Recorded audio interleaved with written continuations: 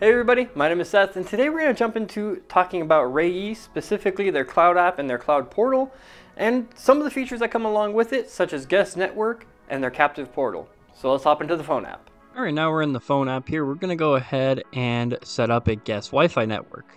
What we're going to do is first go into the menus and go to Scenario and select Guest Wi-Fi. We can go ahead at the top right corner, hit Enable.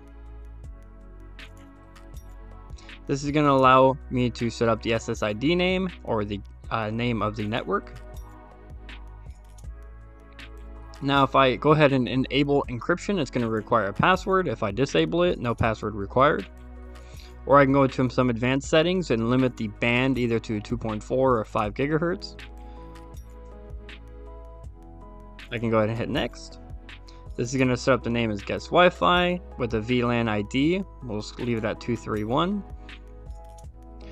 It's going to go ahead and put the devices here, and I'm going to go ahead and hit OK. Now as you see, the guest Wi-Fi is now enabled, and you are all set up and ready to go. Now to set up a captive portal in the phone app, you're just going to go into the settings, go into advanced, scroll all the way down, and select captive portal. One other option I do want to mention that you have in the phone app is that search bar in the top right, where you can search for a specific tool that you may need.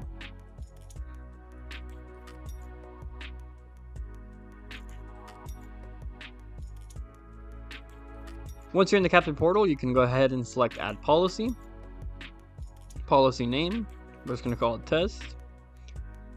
Policy mode, Enter. Authentication device, either the router or the AP. You can select the network, which is typically going to be a VLAN. You can have a portal escape, seamless online you can enable for an X amount of days. But going down here, you can go ahead and select Add Page. Once in here, we can go ahead and select a page name. For example, call this Testing. We have different login options such as one-click login, account, voucher, or SMS. We're just going to leave it as one-click login. And we can start doing some advanced customizations. So let's begin. The first thing we do is upload a logo. We can upload a custom background. We can even hop into some advanced settings by customizing a welcome message, any marketing messages, any terms and conditions, copyright that you may need. And as you see, we've got this fully customized and set up. And of course, we can always change as much as we want. Now, on the actual cloud portal itself, there is even more customization options that you do have, but this is a very quick and easy way to set up a captive portal here on the phone app itself. Now inside of the cloud portal, to set up a guest network, it's a slightly different case scenario. So what you're going to do is go to the Smart Config menu on the left hand side where it says Create Configuration. You're going to create a wireless VLAN. I'm going to go ahead and hit Add Wireless VLAN. And now I can start setting up a Wi-Fi name. We'll call this guest Wi-Fi. And I have an option yet again to encrypt or not. We're going to select Do Not Encrypt here. We're going to select Next. We're going to have service remarks, such as just test. Or a VLAN ID, we're just going to put 123. And there's going to be a default gateway IP address. And we'll leave DHCP pool enabled. This is where you're going to confirm the devices and the addresses here. Now it's applying the configuration. And now as you see, the guest Wi-Fi is all good to go. So I can go ahead and select Check Network or continue to add. We're just going to select Check Network. And as you see, the guest Wi-Fi is open. Now to set up a captive portal here on the website, we're going to go down to the authentication and accounts and select captive portal. Add captive portal, and we can create a policy name. We'll call this one guest network. Policy mode, authentication device, network. We can select the VLAN that we're applying this to. Seamless online, the period, And now we can start actually creating the page and having some nice customizations. So if I add a page, call this one yet again, guest Wi-Fi.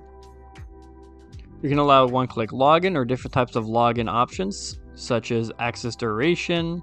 With one-click login, we can do a voucher system, an account system where they have to actually set up an account, SMS registration, or actually full-on registration here. We're just going to leave it as one-click login. You can add a post-login URL. And this is where you can start really customizing the entire captive portal. You can go ahead and upload a custom logo. I quickly found one online, so we have that available. We can adjust the logo position. We can make the background a picture or even just set it as a solid color if we wanted to. And we have some options here to change the color. Or we can just simply set it up on a picture. For example, if we were doing a restaurant or something. We can do a background mask color to kind of make it darker. So as an example, if I jump this up to 50%, it's going to be a little bit of a darker gray to overlay it. Whereas if I do it like 90%, it's going to be even more. We'll just leave it at 50%.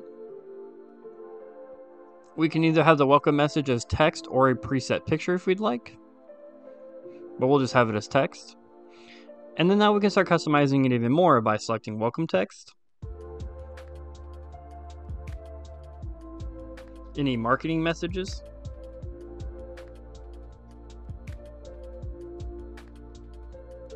Even set up a terms and conditions. Or copyright. And on the login button, we can even customize that as well.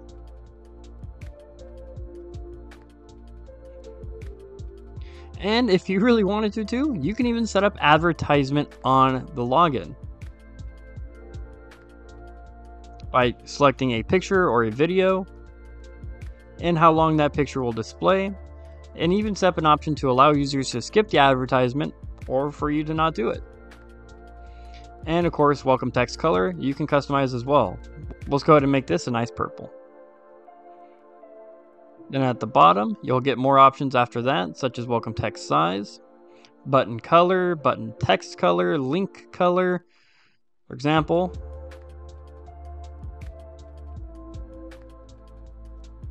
here's a little example of what this captive portal would look like. Never said I was much of a graphic designer, but we do have a nice little captive portal that we fully customize, and we can view it on desktop as well. You have a ton of options to easily create a nice, clean captive portal right here on the cloud.